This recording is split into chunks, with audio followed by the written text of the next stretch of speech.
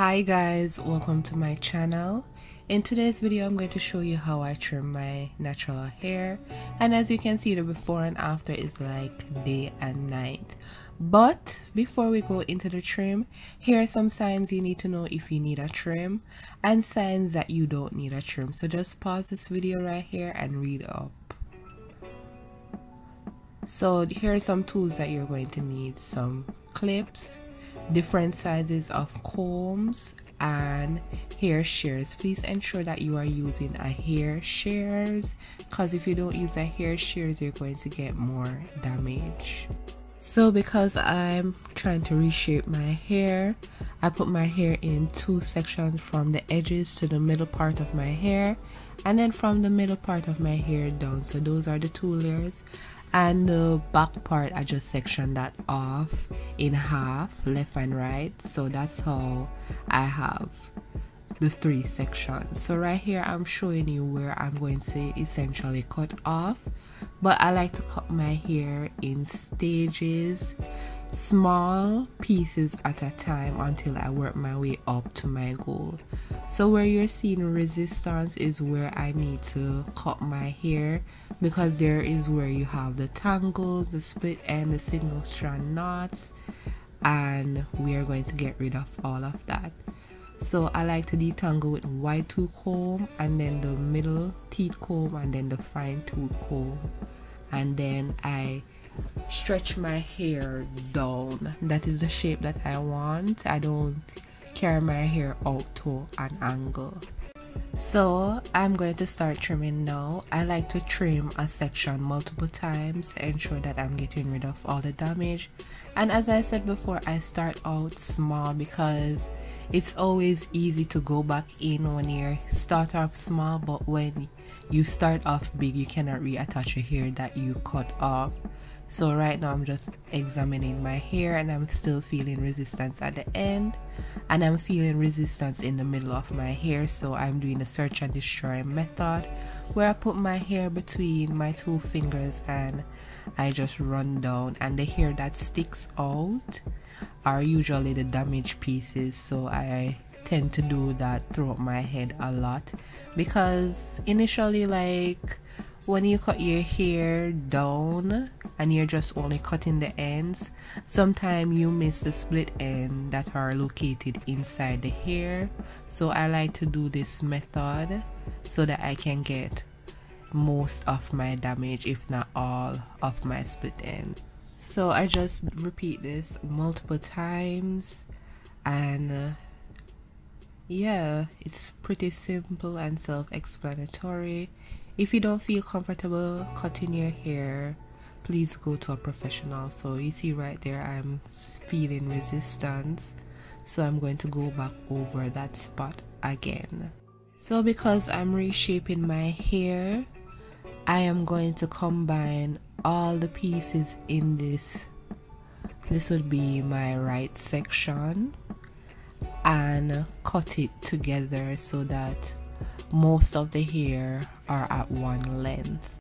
So what I do, a recap, I take the right section, break it into smaller pieces, and cut those pieces according to the damage. Then I'm going to do the search and destroy method throughout my hair to get out most of the split ends that are located inside of my hair. Then I'm going to combine those sections together and then cut, do a final cut to ensure that it's even and healthy. I'm just showing you how my ends look after I'm finished cutting it. So as I said before, I do this same thing throughout the section, and I'm going to do that to the left side of my hair, and then when I reach a front section I'm going to come back and tell you what I'm doing. It's ultimately the same thing though, but I do cut my hair in a slight angle.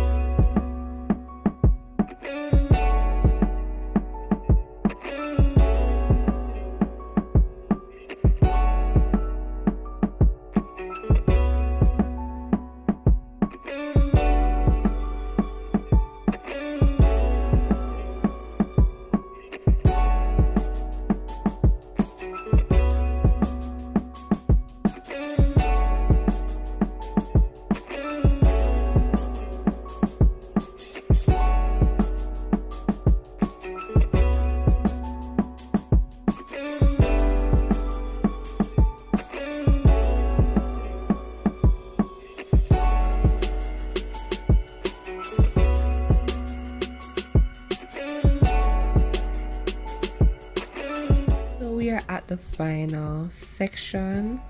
So what I do, I just section up a smaller subsection, detangle it all the way to the roots, and then I carry my hair down and I cut across just like that, and I repeat this all throughout my head, as you can see right here.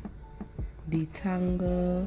I know it's not showing that I'm going to my roots, but I am going to my roots, and I'm just matching up that hair with the previously cut hair.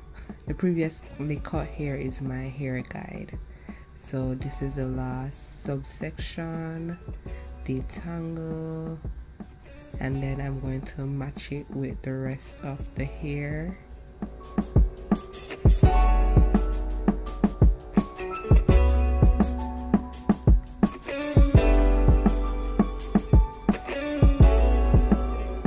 That piece is a bit smaller than the rest of the hair, so I'm just cutting that accordingly. And then I don't know if I show it in this video, but I comb the entire hair together and then I cut it at a slight angle to give me a nice little shape going on, just like this, and my hair feels so much better and healthier, and it looks amazing and it's shaped. So I hope you have a wonderful and blessed day. Bye.